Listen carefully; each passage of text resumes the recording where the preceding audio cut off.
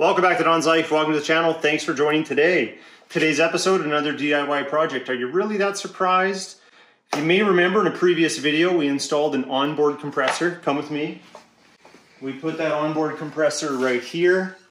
I think this was a little bit of genius on my part because mounting it anywhere under the vehicle when the warning on it says keep in a dry area, really a dry area out there with all the elements and an off-road capable somewhat vehicle, doesn't make sense. So in here, dry as a bone, stays nice and cool, relatively cool anyway, and I think it's safe. But what we want to do today, which I've always wanted to do since I've had air systems before in vehicles, was use that compressor for more than just, say, the airbags.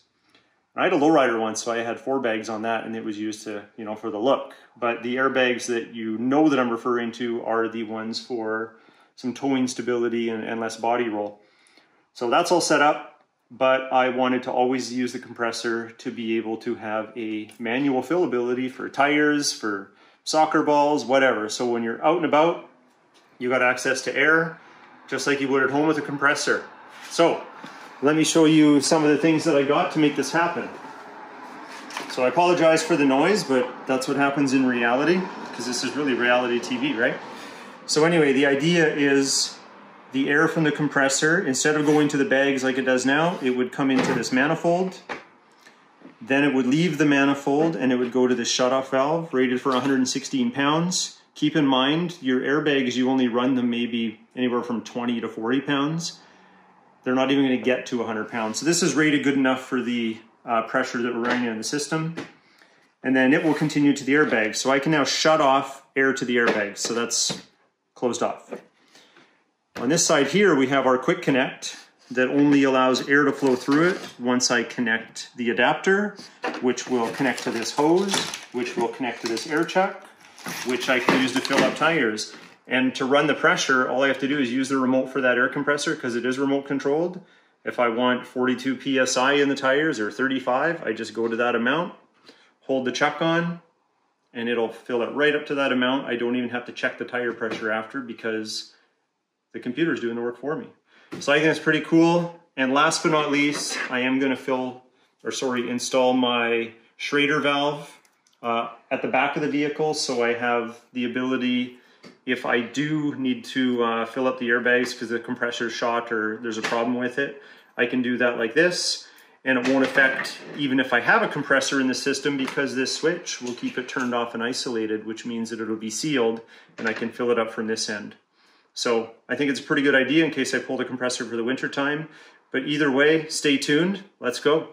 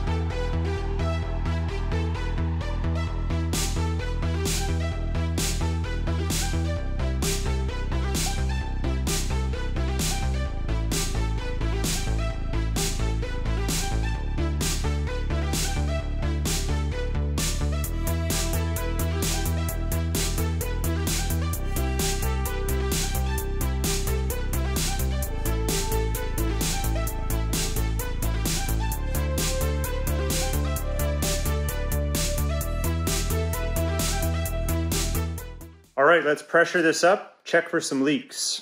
So I have a little pressure in the line already. We got the switch on so the airbags will fill up. Let's see what we're at. Okay, we're at 31 pounds. We're gonna go to 50. So the compressor should kick in here.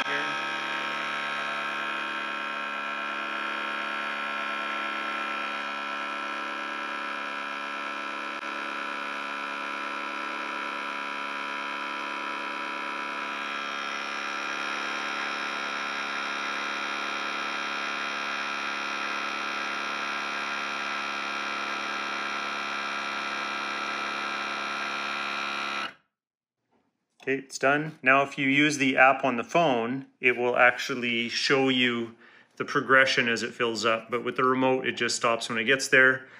I'll do a screen record of the phone later and superimpose it on here for you. Okay, so we're at 50 pounds. We need to check for some leaks. We got a mix of dish soap and water. And we're just gonna spray all the joints. No leaks. No leaks. Looking good. Good there. Good there. Now this is not how I'm going to mount it when it's all done. I just wanted to hook up the system and make sure we're good at this point. I'll find a way to secure this better. I might even put a 90 on there or a 90 on here, or maybe I'll use one of the ends instead of one of the tops. Either way, I'll make it so this quick release is easily accessible. But while we have pressure in the system, let's check the rear bags. No leaks.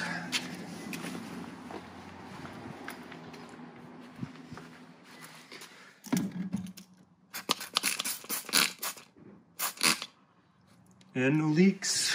We are leak-free. Okay, let's get this hose ready to work and test it out.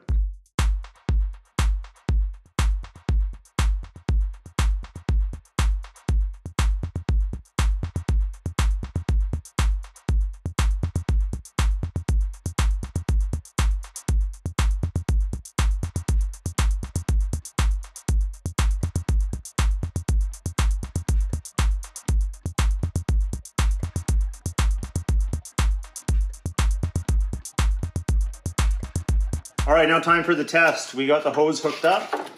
I turned the switch off so the airbags are not getting filled. Okay. Just because the compressor is noisy, I filled up to 50 pounds of pressure. But it's all about air volume, and this hose from the compressor to here is not holding a lot of air. It might be 50 pounds of pressure, but the volume that's here is quite small. So if I need to fill up something small, then it should work adequately. But if I want to fill up something like a tire, then there's a cheat, or a hack if you will.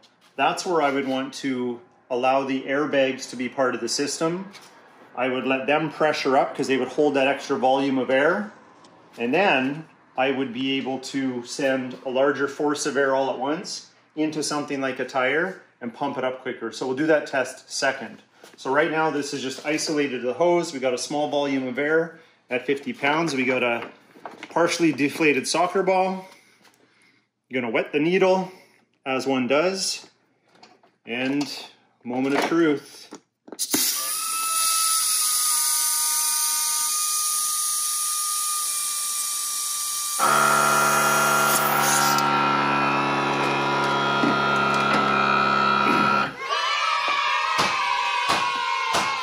Okay, now I'm going to turn the airbags back on as part of the system. So now the pressure in the airbags is available to what's here. But we're going to turn it up a little bit, so it's going to get noisy. Well, let's just turn it up first. We're going to set it at, say, 60 pounds. So it'll take a second to get there.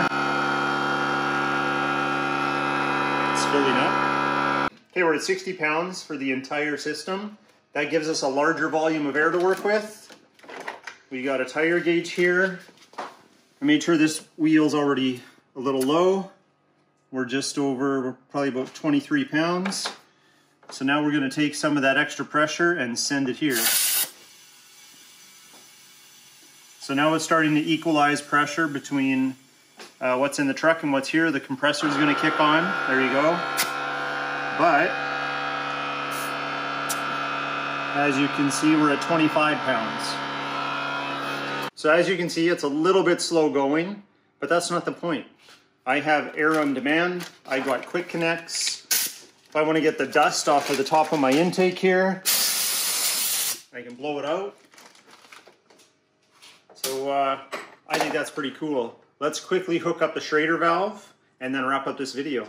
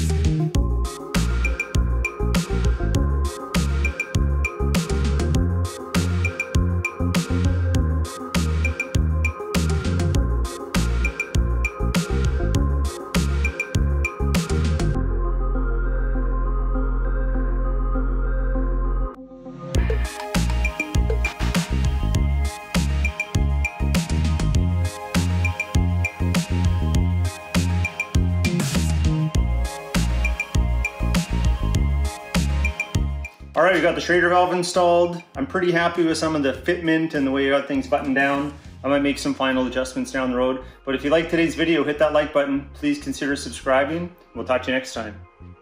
Where am I gonna keep this? I already have my button collection in the console. You know that. I adjust the place. Come here.